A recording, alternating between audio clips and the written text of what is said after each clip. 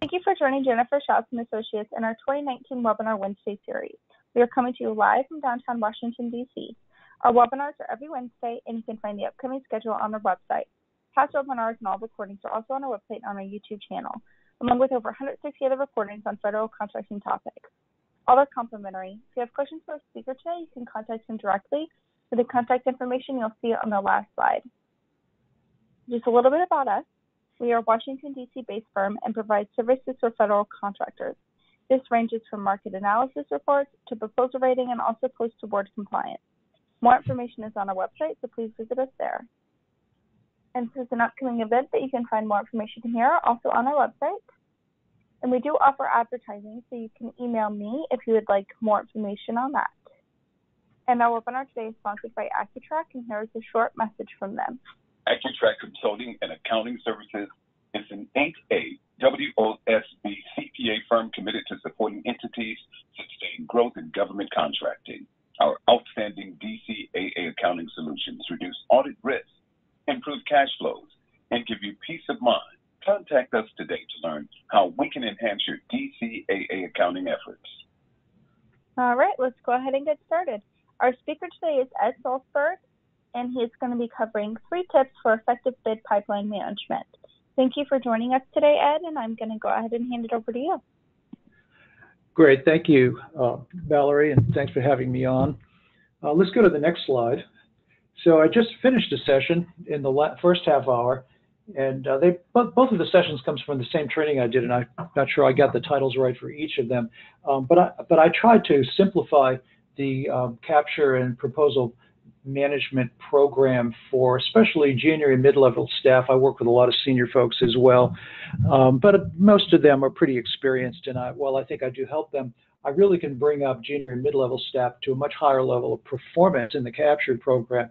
Just think about the power of that if your mid-level staff are much more effective in their understanding how to execute an effective pipeline management and capture program.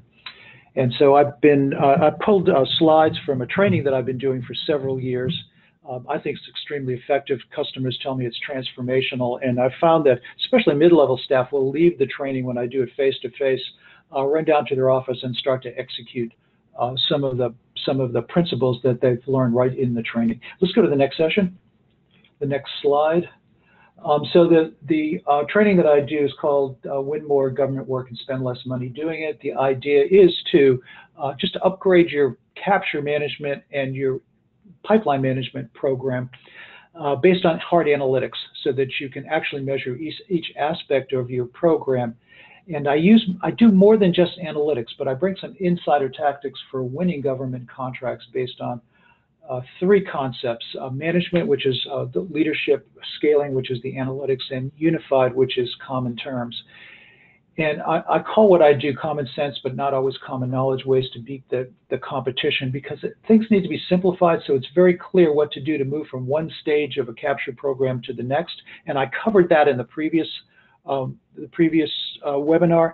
So I just ask you to go find that one if you didn't sit in on it, and take a look at the pipeline management system that's in there, the bid pipeline pyramid. I think you'll just see a very simple way to communicate how to move from poorly or early stage opportunities and bring them up so that they are very well qualified leads where you've got a very, very high probability of winning. Okay, next slide. So I've been doing this for a long time. I cut my teeth at SAIC in the 70s and 80s into the 90s. I hate to say that I'm that old, but I still love doing this. I love leading capture programs, organizing proposals, leading red teams, but I really like doing the training because I like working directly with the folks. So I was a partner at 2 small firms that we helped grow explosively, and I think that's where I really tested out some of the concepts here. I had a great time at Battelle leading the environmental sector, and since 2007, I've been working directly with government contractors to improve their win rates and just rationalize their programs overall. And what I found is that across the government contracting industry, very few firms or divisions grow explosively, and that there's a difference between the firms that do, like we experienced at SAIC, and then at DynCorp, and then at SRA, and those that don't. Next slide. I do a kind of a shorthand of the training where I pulled out 11 what I call ED's essential elements to grow government revenue. They really work for non-government revenue as well. And I'm just going to quickly run through these. These are 11 measures. These are 11 elements in which I have measures for, and I'm going to go through 3 of them here in this session. The first one is the health measures. Those are the real analytics, and I covered those in the previous session, so I just ask that you go back and take a look at that recording. They measure the various aspects of the health of your pipeline and also the health of your contract backlog, and they really do go together. Bidding frequency determines the number of bids needed to meet financial goals. The analytics actually apply where you can calculate how many bids and the size of the bids in order to drive your business development program. Those analytics work if they're sitting on top of a very defined, well-defined analytical pipeline management and capture program. Pipeline quality separates meaningful bids from bids that are not meaningful. By meaningful, I mean that all of the questions that should be answered in the right order that they need to be answered are done, and so that there are not bids wavering around between sections of your pipeline program. So prospects are different than leads, leads are different than qualified leads are different than well-qualified leads, and your pipeline quality gets you to put your opportunities in the right stage, so that when you add up those stages, you're getting total numbers that are really meaningful and representative of the quality of your pipeline. Bid pursuit information differentiates programs from business information. I've got a slide on that one. I believe I'm doing that. I think I'm doing that one in this session. The bid decision framework I did cover in the last training. The last hour. I'm not going to do it here. Pipeline velocity is a way to keep leads from languishing on the bid list. I don't touch that in this one, but there's a really slick way to make sure leads get that opportunities get well qualified well before the RFP gets out. Teaming sabotage I do talk about here. Proposal readiness I believe I talk about here, and red team scores I'm going to talk about here too. So if you just read through these and just sort of mentally check off if you think that you're doing each of these 11 things well. And then at the end, when I cover 3 of them or 4 of them that I committed to, go back and rethink it and see if you still think you're doing them well or not. Next slide. I had mentioned in the last half hour that the difference between the average firm and the real leaders in the business is that the leaders in the business have a way to have short treads and steep risers. All firms grow in a step function. You win a contract and then you fill the contract up, and that pops your revenue up. You may lose and go back. Let's say that never happens. You always win your recompetes. And then over time, you're going up and then over, up and then over. If your up is faster than your over, you've got a very healthy program.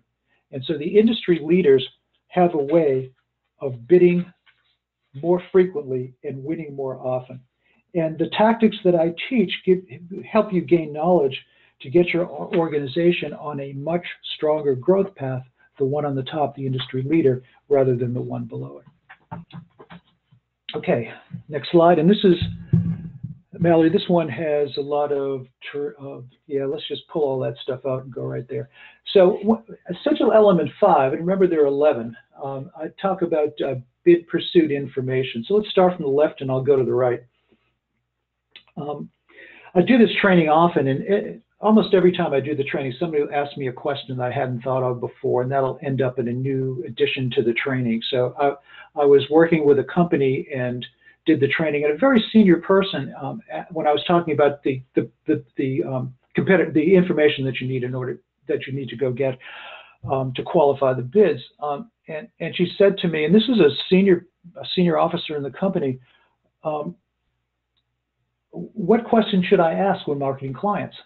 Now, if you're a very experienced business development person, you probably would come up with the same answer that I did. But I turned that back to her and I asked her what she thought would be important to ask in a client meeting. And she gave me the questions on the left. What are your data gaps? Do you need a more rigorous risk assessment? Are you having web access issues? our subject matter expert, what subject matter experts are you using? And while those are really good questions and they may lead to a task on a task order contract, they really focus on the client's program needs and not their contract needs or not their business needs. And so the questions that I came back with, and you can clearly see the difference, how are the incumbents doing? Do you currently view us as competitive? Are there must-have consultants or subs? What special capabilities must a prime have? Who are the thought leaders and decision makers in your company? So this leads to discussions that can help you position yourself from the contract, for the contract. And I just found that many technical staff don't necessarily know the difference without it having them pointed out to them. Program meetings, program information on the left, competitive information for business meetings on the right. And some are not comfortable asking the competitive questions and often need help getting past that reluctance, which is why I like to focus on mid-career professionals to get them from the left to the right. So on that checkbox, now I don't know if you were able to download the slides or not, but just think about that. Put a check down if your company guides staff on how to use competitive information. Many firms don't, they just assume. And I'd like to kind of come in and test that theory and provide some training when necessary. Okay, next slide. Okay, this one I love. Essential element 8, teaming sabotage, keeping teaming decisions from sabotaging the bid. Teaming done too early, look at the left side of the screen, runs the risk of locking in the wrong subcontractors, and done too late might lose the right ones. Teaming is an art, not a science, and there's no single way to do this right. Actually, in most of the elements that I train on, there's no universal answer to the question. But a discussion about that question is so appropriate, and having experienced people in the room in that discussion does lead you down a series of activities that get you to the right answer. Teaming must be a constant topic in all bid review meetings. It really is, in my experience. And capture team meetings. When management can't think of more questions to ask about which firms should be pursued, then it's time to start thinking about finalizing the teaming.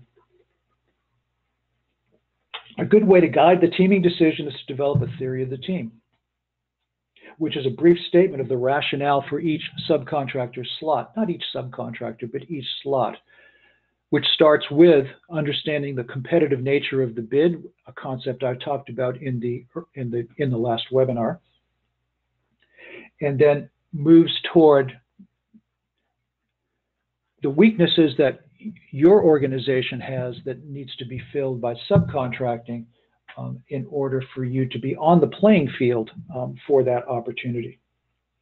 Good reasons for including a slot are things like the need for more client relationships, special skills or tools, added depth and other differentiators.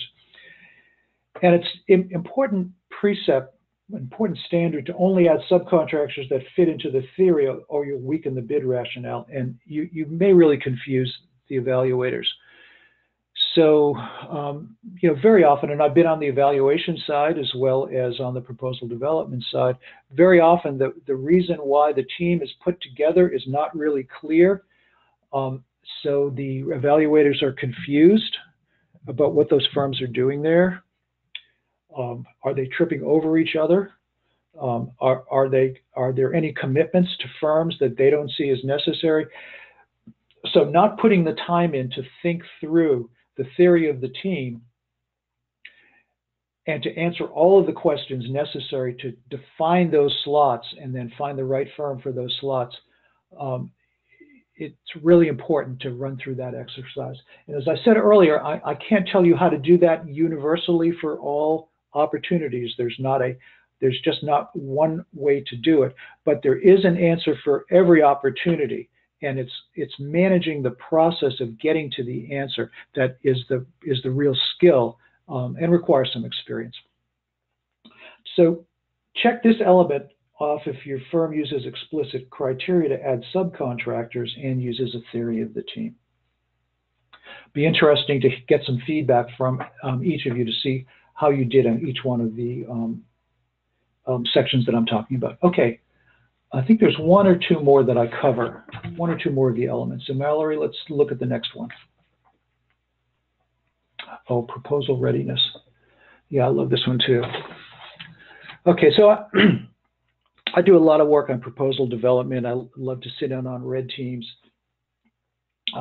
And I like to use a technique to determine if the proposal team is really ready to go or not. You know, the thought of think, plan, do, rather than pick up your pencil and start to write before you actually understand what it is you're trying to accomplish with the proposal is just so true. So maybe it took 9 months and you've done all of that work on the capture. You followed all of the 11 precepts. You've gotten the competitive information. You have a coach. You've answered all of the competitive questions, so you know you're on the playing field. You know the client prefers you. You've tilted the playing field in your direction, so you must have this in the bag.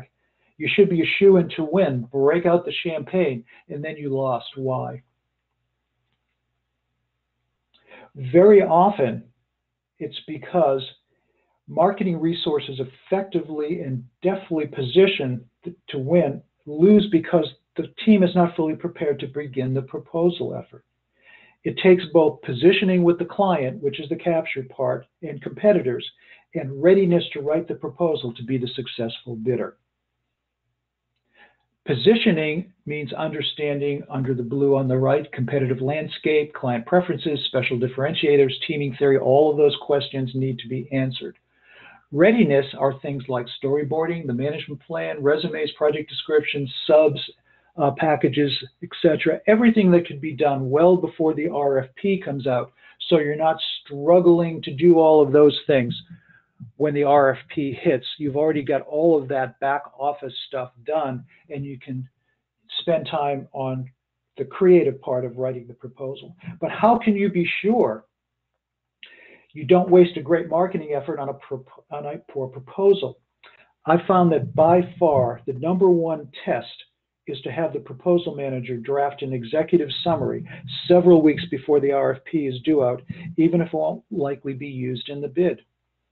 If the proposal manager can't tell a compelling story before the RFP is issued, why would anyone think he or she can do that in the proposal? A poor initial executive draft is a big red flag that the proposal leader and probably the proposal team is not sufficiently prepared to even start the effort. You want to know that before the RFP is issued, when you can take steps to get ready, rather than after the proposal effort is started, when it may be too late. So if you're following along and checking off boxes, check element 9 on the checklist if your company tests the proposal team before launching the proposal. Okay, I think the next one is the last one about red teams.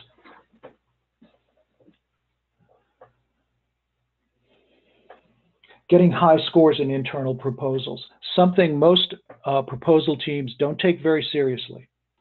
Terrible red team versions are just, I would have to say, the worst thing you can do as a proposal manager.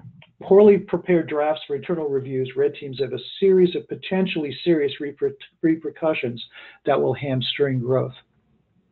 They waste the time, I'm reading off from the left, they waste the time of expensive senior reviewers. That's just horrible to sit in a red team and they didn't really do the job. Miss the chance for serious critiques, the feedback won't be there, and leave the proposal team scrambling to recover rather than adding creativity to the bid. And it's not that hard to fix this. Moreover, everyone involved in the red team is having a negative experience. Have you guys been there? Which hurts company morale and is embarrassing if subcontractors are participating. Firms that always get off to bad proposal starts just can't win consistently because government contracting is much too competitive for weak efforts to prevail. Moving to the right, insist that each red team chapter scores 80%, and it's important to actually score each chapter. Even if you don't know the evaluation criteria explicitly, you can come up with a set that are going to be close enough based on past RFPs or just basic experience.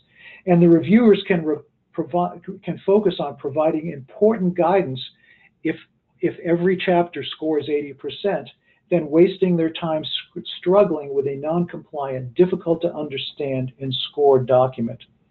In the final days of the proposal, the writers will be working on polishing a good draft rather than panicking to get a poor one merely into compliance in time for submission.